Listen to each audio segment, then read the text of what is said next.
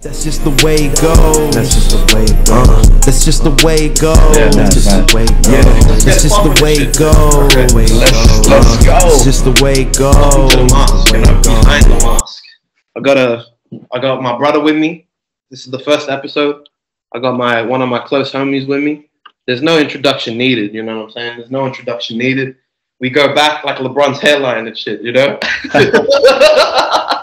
Shouts out, yeah. Jamayne Taunoa Brown, aka Yung Maynie.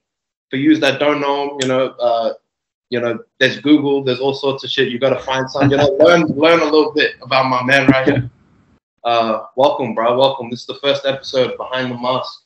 Welcome. Thank you. Thanks for having me. You're a special guest, trust me. It's an extra special guest, you know what I mean? Thank you for coming on the show, my brother. Yeah, not much, we just getting by, you know what I mean? Staying positive. As you can see, inhale positivity, you know what I mean? That's how we do it. I wanted to ask you first off, how was the show the other night, bro? Because I seen some fire footage. I seen you rocking that motherfucker. I seen the whole crowd, like, they were really, like, feeling your energy. Like, it was, like, coming from someone, like, I watched the footage, and I know you sent me some footage, like, some clips and shit. It looked like your control of the whole crowd. It was like, it was like on some next level shit. Like, bro, honestly, they were rocking with you, bro. Like, dead ass, they were rocking with you. Nah, fuck, it was mad experience, like, just to be able to perform. Like, that was the first time I performed, like, by myself. Usually I've only had, like, the boys around me and that, like, you fellas, so that was the first time performing by myself. But, nah, it was an unreal experience, like, fuck, I tried to make sure, I had that crowd control. Right. Gotta interact with the crowd, I feel like, let them go home, take something away from it, Yeah, 100%. But yeah, it's good experience, man. Fucking just keen to do more. Yeah, that's the thing. You plan on before the end of the year, wrapping up with a couple more shows and stuff like that. I'm assuming because bro, I'm telling you now, every time you perform, you grow just a little bit more, like as an artist, but also just as a person, because you discover things about yourself. Because like they say, like most people say, when you're outside of your comfort zone, that's when special things happen. That's where you kind of like you dig deep, you know what I mean? Yeah, 100%. Yeah, bro, like I'm really rapt about that, man. Everything I saw, like I was vibing with the video, like, so I could see, like, oh yeah. I stood up like this, and I started like just vibing with it. I was like, and I'm there now. I'm rap, and I would have definitely, bro. If I could have, I would have flown out, man. I would have been there, and on to the next one, my brother. On to the next one. Yeah, that's it. 100%. Yeah. The scene in Australia itself is growing rapidly. So many different there's different outlets in different cities. You know what I mean? And there's different. Yeah, there's like different vibes in different cities. Melbourne has got a lot of shit bubbling off right now. That's we're both of us Melburnians. You know what I mean? We always got to show love to the home. Sydney's been worldwide. Like, I mean, Chelsea, the kid Leroy, I love that motherfucker. He's opened up a market for not just Australia, but for kids from backgrounds that they can only hope to like reach that level. You know what I mean? Yeah. 100%. Yeah. It's beautiful, bro. It's beautiful. I saw the last game against the Broncos. You got any? Yeah, like that was. I wanted to ask you personally, because that was like one hell of a game. That was like, I was on the edge of my seat. Like that little comeback too, bro. You just killed it, man. Any thoughts on the last performance, man, against the Broncos? Nah. Yeah, definitely. It was a good win. Like they've been going well too. Like both teams have been going well. But it's always like it's a close rivalry, North Queensland and Brisbane, it's a close rivalry. So to beat them is always like, pretty special. So all the boys got up for the game, and it's just good to come away with the win, man. Like we're going well this season, so hopefully we can go all the way, man.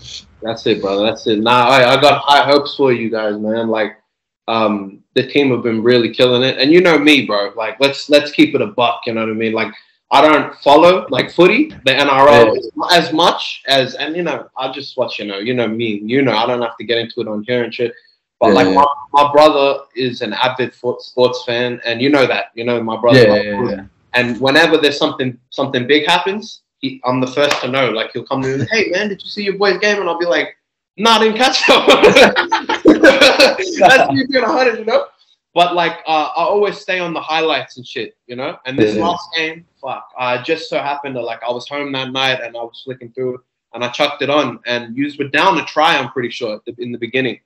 And then when you picked it up, it was phenomenal performance from the whole team. But you know what it is, for the brothers, you being one of my close homies, man. I always kind of look out for your number, or I look out. I'm like, all right, let me see. I just tuned in, so I'm looking and I'm like, where's Jamayne? Oh, I'm like, there's your mother. And you know, it's like you win, we all win type shit. So when I look at it like this, man. As much as I don't follow the sport, like I said, I want to see you go all the way. You know, I have the highest expectations for you and stuff like that. So. Yeah, so far it's been a beautiful season, man. Like everything's been going pretty good from what I've seen. You know what I mean? That's mad. Respect. Yeah, of course. But yeah, bro. Have you been tuning into any of like the MMA? I know we'd be talking about like what's happening in the UFC, and have you been tuning in? Did you watch the last pay-per-view or? Well, I haven't really been tuning in too much like the last couple, but you know, I've seen like Adesanya there and the Volk. Shouts out to Izzy. Shouts out to Izzy. Shout out to Volk. Bro, here representing Australia and New Zealand. You know, it's good to see them. You know, on that world stage, killing it. Yeah, 100%. No, it was crazy, bro. Coming from, seeing Izzy kind of work his way up the rankings. Yeah. And now he's like he's the king at middleweight. You know what I mean? It's a tough one because people. Once you get to that status where you're unbeatable, everybody wants to kind of dethrone the king. You know what I mean? Yeah, that's it. Yeah. And regardless of his last performance, people were trying to clown and all this shit. I read a lot online, and they were saying like his walkout, he did with the urn and the Undertaker. He did with the, came out with the urn and the Undertaker's music and shit. I think Triple H. And Vince McMahon and his missus were in the front row. Yeah. And there's all these clowns online trying to say, "Oh, your walkout was better than your actual performance." Yeah. But my defense for Adesanya, being a fan and stuff, I would say they can only judge greatness so much. They haven't been in his shoes, so they wouldn't know what it's like. That's it. Yeah, as long as you defend the crown, it's more or less. His opponent, Jared Cannonier, the other black dude he burst. He's he's an Alaskan dude from Alaska and shit. Yeah. And what I'm trying to say is, it was up to him to put on the performance of his life. Izzy just had to defend the fucking crown. You know what I mean? Yeah, that's it. Yeah. Fuck, that makes sense. Yeah, exactly. Yeah. So I look at it as like on to the next one. But with that being said. Alex Pereira, how I was talking to you about this a few weeks ago. The bloke that just beat that other fella, what's his name? Sean Strickland. He's like he's like a hit, like an American dude. He was talking all that shit in the press conference. He's up next, the Brazilian dude. He's the one, obviously, as you may know, like a lot of people have been talking on the internet. He knocked out Izzy in a kickboxing fight they had a few years way before, True, I didn't even know that. Yeah, so exactly. He's 2-0 now, man. Fuck, man. Honestly, that's going to be one hell of a fight. That's the fight that Izzy does have to kind of show out in my opinion. You know what I mean? Yeah, 100%. Yeah. Yeah. I think Izzy's like he's just a class athlete. I think he can get the job done. As you said, defend the crown. Yeah. Exactly. Pereira is more. Like, I look at it like this, people don't really know how long he's had like a long come up before he got to the UFC. I had to do a little study, but I got homies that were telling me, he was the glory champion in 2 divisions, like all sorts of shit. So it's not like in the meantime, Adesanya was working his way up the ranks and this dude was just sitting at home watching fights. He was out there winning championships. So it's definitely going to be interesting, bro. Honestly, right now, I'm just gonna. I can't say who I'm gonna put money on, even if I don't know, right? But like, it would be cool to see fucking, you know, the Pereira kind of, you know, make his way to the UFC. Yeah, true. Yeah. And, you know, become a champion. And then Adesanya have to kind of take it back from him, you know what I mean? The trilogy, get the trilogy, yeah. It's going to be fucking insane, bro. Like, and with Volk, since we're on the topic of, you know, the Oceanic fighters, Volk just, fuck, man, he just destroyed Max Holloway, and I'm not too happy about that, man. I lost some money on that fight, man. Like, and I shouldn't have. I would never go against the homeland. Like, you know, I was like, nah, I was like, Volkanovski's gonna destroy this cunt. But then there was something about Max's energy leading up towards the fights. You know what I'm saying? Like, you know, the embeddeds. I watch them on YouTube. They're just like kind of like, you know. They follow them around with a camera crew during the weigh-ins, during all of that, you know, just to kind of build the hysteria for the fighters. And during them, you know, they get the little cuts of Max Holloway going like, I am the fire and all this shit. And so I'm getting, and I love Hawaii, you know, I got the tiki, you know, I love Hawaii and stuff. So, and I'm thinking to myself, I don't want to bet against the homeland, but there's something about this bloke's energy that I feel like he could reclaim that, you know, strap, reclaim the championship. And then sure enough, he was just absolutely outclassed, man. Alexander the Great, you know? Yeah, that's it. I had to back the homeland, man. I always never again. I told myself, I'm like, nah, never again, bro. Never again. Oh, shit. So when's the next game? When's your next game? When are you playing next? Next game's this Friday. We versus the Sharks here at home in Townsville. Okay. So, yeah, and they're going pretty well. They beat the Melbourne Storm on the weekend, so like they go. Yeah, they're sitting fourth. I think we're second. Nice. So it'll be a good game, man. It'll be a good game, but hopefully, like, you know, get the 2 points and progress our way up the ladder. Keep that second spot. That's it, brother. You just keep doing what you're doing, because right now it's looking effortless. You know what I mean? It looks effortless. It looks like, as a, you know, their formation, the way you guys play, it's all very flowy. You know, you're doing it great. Like, honestly, man, like I'm really hoping to see you take it all the way. You know, 100%. Yeah. Nah, hopefully. I definitely think we got the team to do it. So. Oh yeah. Definitely. Hopefully this is the year to do it. You know. 100%. Yeah, honestly, bro, I wanted to also ask you while you're on the show, my brother, because when it comes to music and when it comes to just, like, we came up together, you know, we grew up together, not just making music, but having a love for music. And all genres, you know what I mean? Not just rap, hip-hop, R&B, all that. Off the top, sometimes when people ask me this question, you know, I get a little antsy, because I'm like, fuck, there's so much up there, and there's so much love, and the music taste. My music taste is so broad, and I know yours is as well. Right now, give me a few artists, a few albums. What are you listening to right now? Like, whether it's before you go to the gym or when you're just in the house in the chef, and you know what I mean, cooking it up and all that. What are you listening to, bro? What are you listening to right now? To be honest, I don't know. Been listening to a lot of I've been listening to like a lot of the Afro beat stuff lately. Oh, okay. Like Wizkid, Burna Boy. Like Wizkid, I've just been bumping his shit. Obviously Chris Brown as well. That's my boy. Just dropped the new album. Yes, sir. That new Breezy album. Oh, the new Drake album too. Fuck. I'm not gonna lie. I listened to it. It was different. It was very different. Yeah. I don't know. I fucked with the cover. I thought the cover was really, you know. Yeah, that was fucking bad. It caught my eye 100%. But I liked a couple of the tracks. But it was one of them things where it's like, okay, Drizzy dropped a new album. I listened to a few tracks here and there, but then it was just like on to the next. I just kept, you know, looking for more music. And Breezy, even Breezy's album, bro, they had some buffs on there. But I a few tracks, and I'm like, yo, this is Chris Brown. This is what I wanted. This is, as a fan, this is what I expected. But I still haven't finished the album, and that's not because I didn't like what I heard. I just there's just so much out there, so much going, you know, that like I always keep my ear, you know me, I always keep my ear open to all sorts. Right now I've been listening to, I don't know if you've heard Rob Banks' new album, you know, Shaggy. No, I haven't heard the new Rob Banks. Oh, you got to get onto that. Shaggy's son, yeah. That shit's fire, you know what I mean? I've been listening to that. Just a little bit of Currency, you know, I've always like Spitter. The next life. Yeah.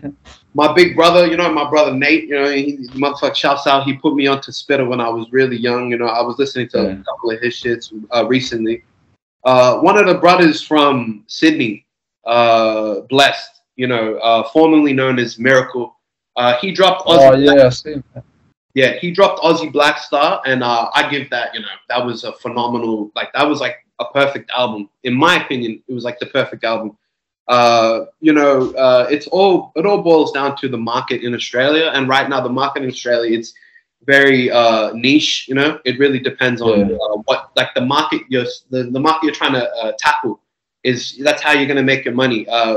When it comes to artistry, though, that was one of the good drops I've heard come out of the country, man, recently. I have to get Saturday. Yeah, I'll put you on. A little bit of Denzel Curry, you know. I've been listening to Denzel. Yeah, just mixing it up a little bit, bro. A lot of oldies too. I've been listening to a little bit of Marvin Gaye lately, bro. Oh shit. Yeah. Marvin Gaye, just a lot of like a lot of piano and shit too. I've just been listening to a lot of like other shit. Just like there's the here, I'll look it up right now. The Ahmed Jamal Trio. I know you've probably not heard of that. Ahmed Jamal Trio. There's this album from the 70s, The Awakening. This is it right here. I hope you can see The Awakening. Oh yeah. 1970. Yeah, I've been listening to that lately. It's no vocals. It's all just piano and it's all just sound. And I've just been getting lost in that shit lately. Man, I'm not gonna lie. Yeah. Actually, I've been listening to a bit of Elvis too after watching the Elvis movie. Come on, crazy man. Give me a little Elvis. Give me a little Elvis impression. You're gonna have to chuck on the Bruce. I don't know how he does the voice. Fuck. I'm not gonna lie. I don't know too much about Elvis. My uncle was a big Elvis fan, but me personally, and my, you know, coming from my upbringing, I don't know too much. I just know what most people would know. You know, he had his, you know, bigger hits and such. Yeah. But I still haven't watched the new Elvis film yet, bro. Like I was just talking to you before we off camera. Like I'm keen to watch it because the guy that directed it, Bass Lutherman or whatever his name is, he's a phenomenal. Didn't he do like Moulin Rouge and all that? Oh really? Oh no. He did like a few. Yeah, it's very like visual. It's like it's heaps different. Goes a bit long, but no, it's a good movie. Like without spoiling it, like I didn't even realize Elvis was like his music was heavily like influenced by black people.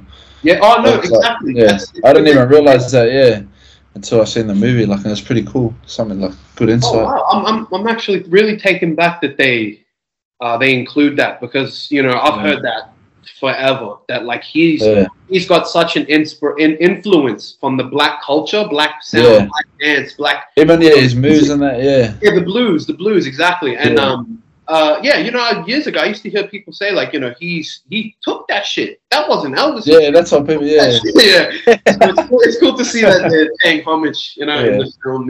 Shouts out to what was his daughter's name? Anna Marie Presley or Lisa Marie Presley? Lisa Marie or something like that. Lisa Marie, Yeah, shouts out to the great, you know, Michael Jackson. He was with her at one point, man. Yeah, he was with her. He married her, He married her, Big Elvis fan, wasn't he?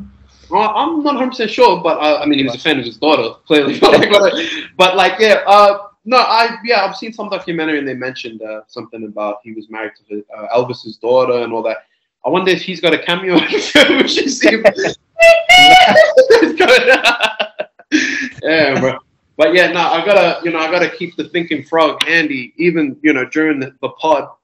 I just wanna, you know, this is gonna be a reoccurring person. He's gonna be popping up in the pod, the thinking frog, because this, you see, this it holds a lot of energy. This right here, it compels your thoughts. So you see, looking at the thinking frog. Yo. You just let loose, man. So any riders, anything like that, it'll just shoot through and stuff, man. I try to give the energy to everybody I'm gonna have on behind the mask, you know.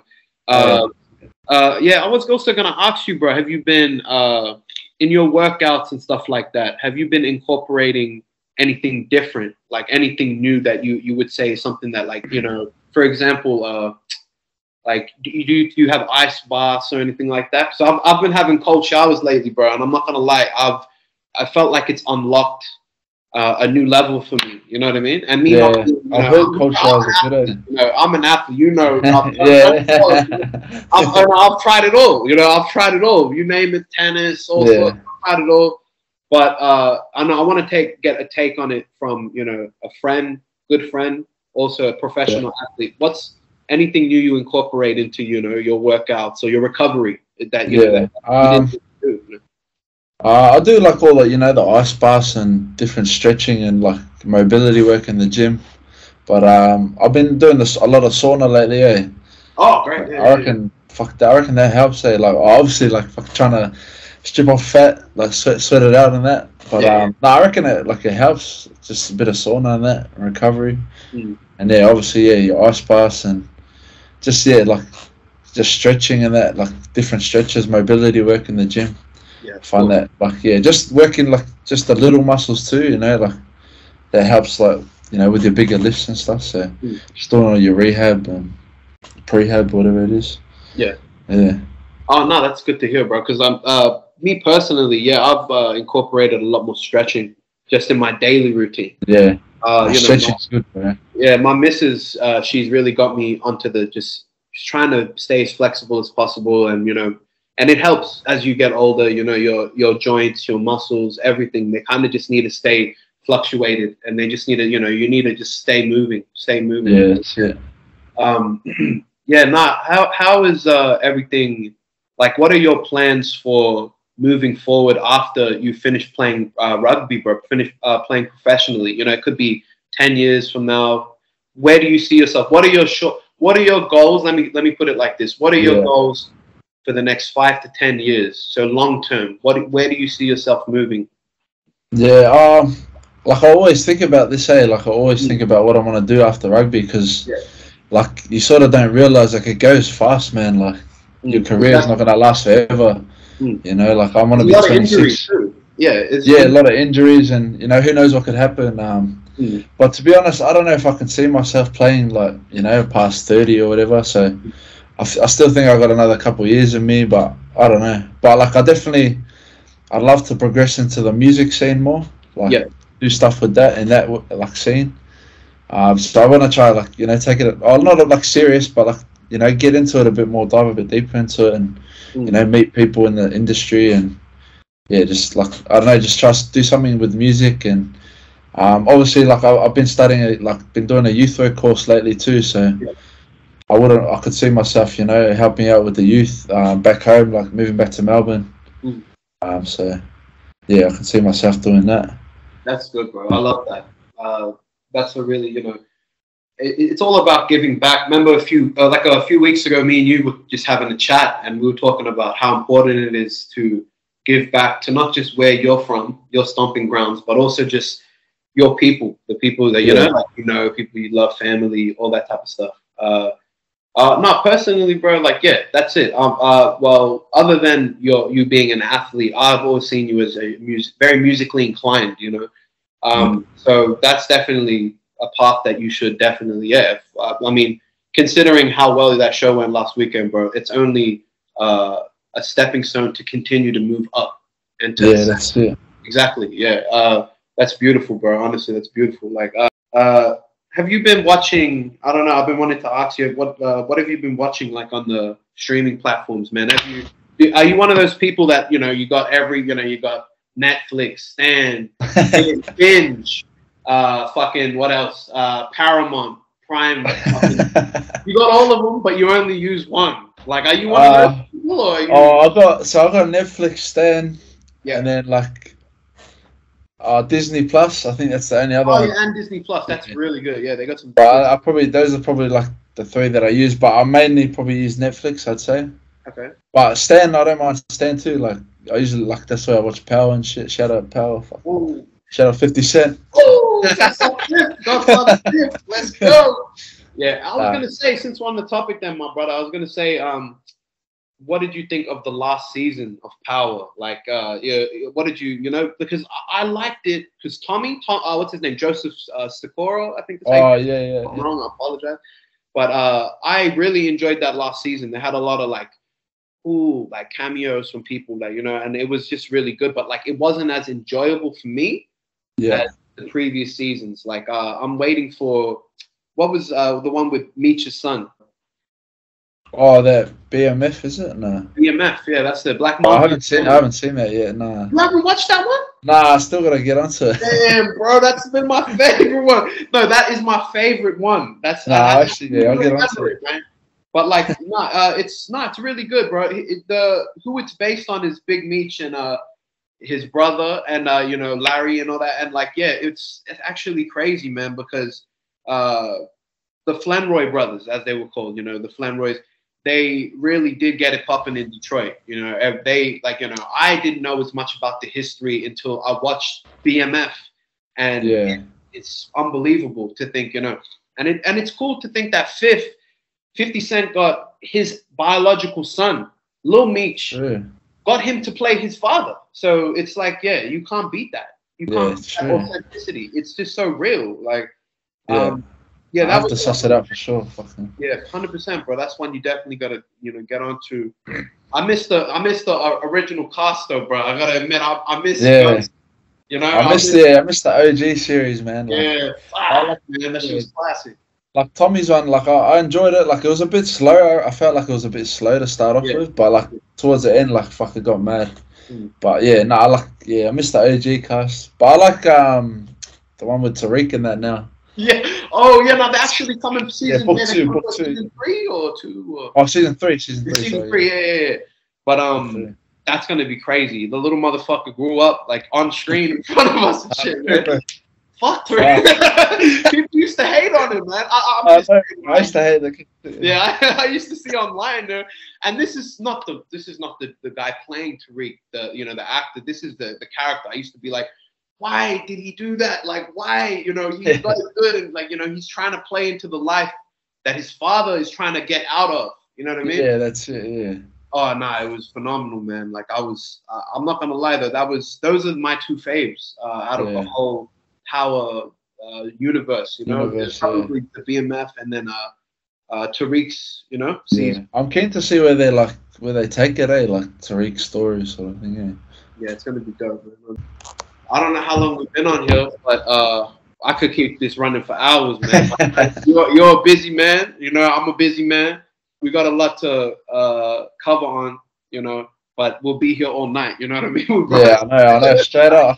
Nah, bro. Hey, but with that being said, I'm gonna have you on the pod again very soon. You're gonna be one of the reoccurring guests. 100%, just to chop it up, just to level to chop it up, and I wanted to thank you, bro, for being the first person to grace the behind the mask. Thank you for being here, bro. Thank you for joining me. It's been one hell of a chat. Until next time, my brother. Until next time. Nah, thank you, bro. Thanks for having me. It's mad to see you doing this, and I hope it takes off for you. But it's good, bro. It's good. But we'll chop it up again soon for sure. Yeah, the boys. Nah, but hey, brother, thank you. I appreciate you. Much love. And this is Behind the Mask. Thank you, Jamayne Taunoa Brown, aka Yung Maynie. It's been my pleasure, my brother. Thank you. Signing Much off. love. Let's go. That's just the way it goes. That's just the way it goes. That's just the way it goes. That's just the way it goes. It's just the way it goes.